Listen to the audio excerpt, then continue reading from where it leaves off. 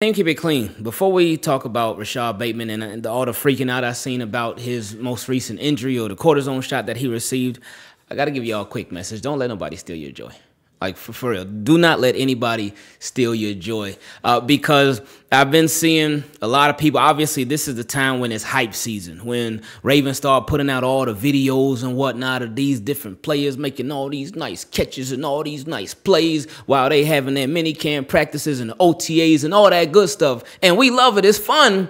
But then, of course, there are going to be people that say, ugh, here we go with these videos again. Here we go with the hype now. Oh, man, y'all are really getting hyped over a 2-second video. And I get it, but at the same time, let people enjoy what they enjoy. Now, we did have a really good question the other day on Question from Subscribers where somebody talked about how there are some players where the Ravens will hype them up with the videos and stuff, and then fans will put these unfair expectations on them. So that part I get, but at the same time, would you rather see the Ravens putting out videos of their players making bad plays? I mean, even a couple years ago, we remember when Lamar Jackson had threw a pass to, I forgot who it was, and since it wasn't a spiral, so many people were freaking out about that. It was a completed pass. It got to the receiver caught it, but since it wasn't a perfect spiral, so many people were freaking out. So my point is, I guess people are going to freak out what they freak out about, but don't let nobody kill your vibe on that. Like even yesterday, get this, and we're about to talk about Rashod Bateman in a bit. But I had to share this with y'all because it was funny. If somebody gonna hate on something, if somebody is looking to hate, they gonna find a way to hate. I was very appreciative of Tom Grassi and what he did, what he's done, his involvement with me and us with the Ravens thing. And then yesterday when he was on the Pat McAfee show and he mentioned us, I was very appreciative of that because he ain't had to do that. He ain't had to do that. That was his time with Pat McAfee. That was his shine, his show, his all that good stuff. But somebody was like, oh, somebody was actually hating on me appreciating that Grassi was looking out like that. And I was like, oh, and I knew already that people, if they're going to hate on something, they're going to hate on something. But like, really? You're hating on somebody appreciating what somebody else did for them? And it's just, anyway, like I said, man, don't let anybody steal your joy. I love y'all. I appreciate y'all. And speaking of hype season, yeah, this is the time when we see all the highlight videos, the highlight plays from minicamp and all that. And it's fun. It's fun seeing our favorite players make plays like that in camp. But somebody who we've been looking and expecting and excited for to make a lot of those plays for the Baltimore Ravens, not even in camp, but this upcoming regular season, is Rashod Bateman. Former first-round pick, Rashod Bateman out of Minnesota. He was somebody, I remember that year that he got drafted. Now, when I get a chance, I look at film, but I don't really get a chance to look at film. But that year, Rashod Bateman was literally the first person that I looked at film on, and I loved him. I loved him, and I wanted the Ravens to draft him. I wanted them to get him. And what did they do? They did it, and I was hyped. I was happy. I was excited, man, because I'm like, oh, wow, the Ravens drafted exactly who I wanted them to draft. Let's go. But came around, season came around, training camp came around.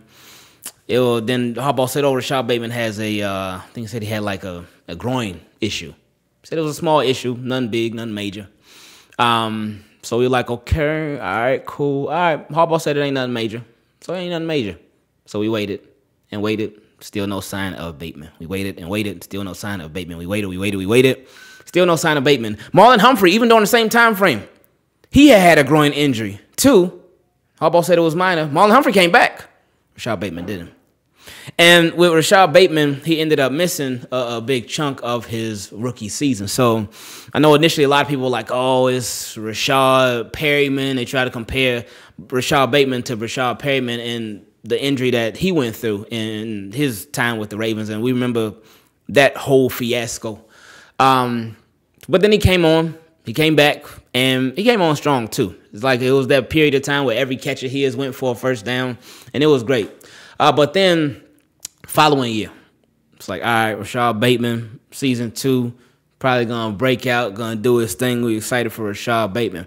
And then the Baltimore Ravens, they were putting a lot on Rashod Bateman's plate because they were basically saying by the way that they drafted, the way they moved in free agency and whatnot, the Baltimore Ravens were saying, hey, it's Rashod Bateman a bust when it comes to our wide receivers. And I was like, okay, cool. I do got good and high expectations for Rashod Bateman, but I still feel like the Ravens should do more. They didn't really do more. I mean, they added Demarcus Robinson, but they were like, all right, it's Bateman or bust. So they went with Bateman, Devin Duvernay, Demarcus Robinson. And early on in the season, when he was healthy, it was nice. They were doing their thing.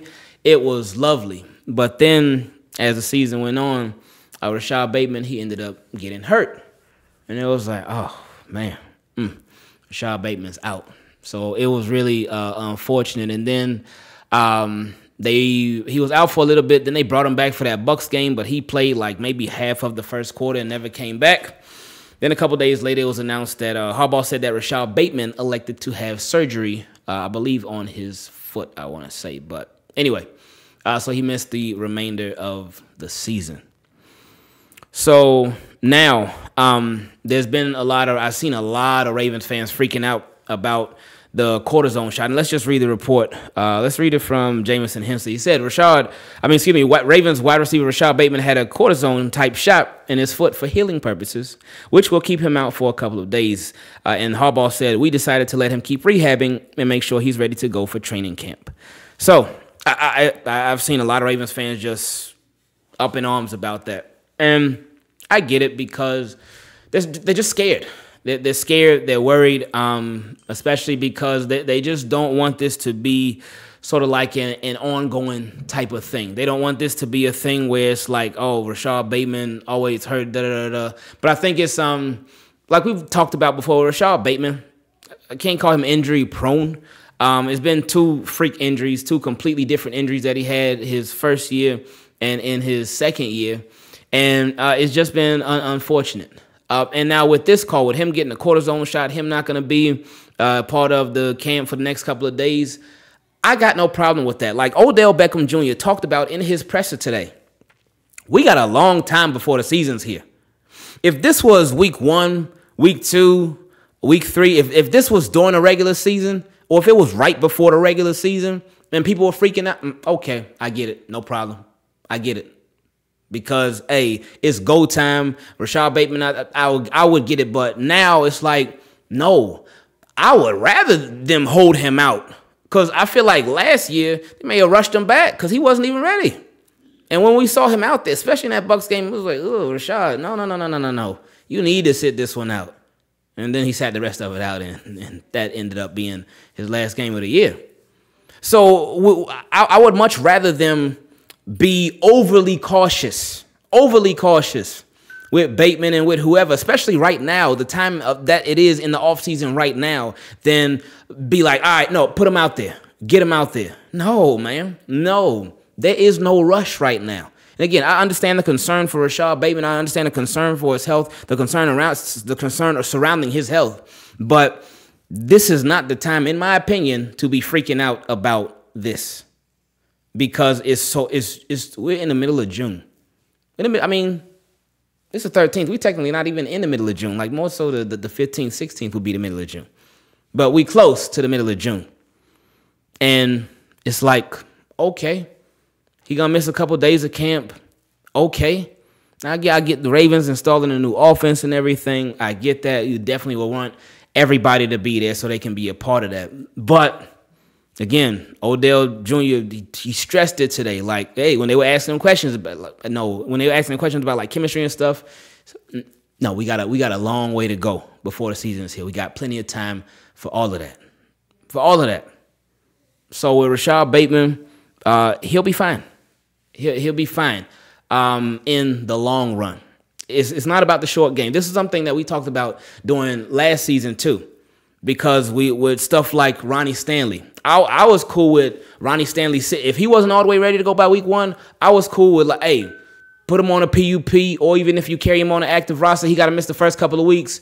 No problem. Because I would much rather Ronnie Stanley for the long haul. I would much rather a 100% Ronnie Stanley for the long haul than a 70%, 80%. For the short term, and then he re-injured himself. Same with J.K. Dobbins, Gus Edwards, Tyus Bowser, all those guys that was coming back from injury last year. I would have much rather them be held out just a little bit longer, like some of them were, because Ravens fan, y'all know, We've seen the flip side of it before. When Ravens have rushed guys back, they've rushed people back, and people weren't ready. Players weren't ready. And then those players end up re-injuring themselves. They end up getting hurt worse than they were before. And now they're out an even longer period of time. Now they got to get something else worked on, another surgery done. They're going to miss an extended period of time. Why? Because they were rushed back. So think about that. Next time, before you freak out or anything, think about, all right, when is this happening? Oh, it's still the off season. Oh, it's July. Oh, it's June. Oh, okay, we got a long ways to go. So just think about that the next time you see a report like this and it's like, oh, it scares you. 'Cause I get it. I get how it can scare you. But at the same time, I just don't think it's worth all the craziness and confusion and whatnot. Hopefully, Rashod Bateman, he can get everything cleared up and be good to go in no time. But it's much better to be safe than sorry. So for that and with that, I have no problem with the Ravens holding Rashod Bateman out.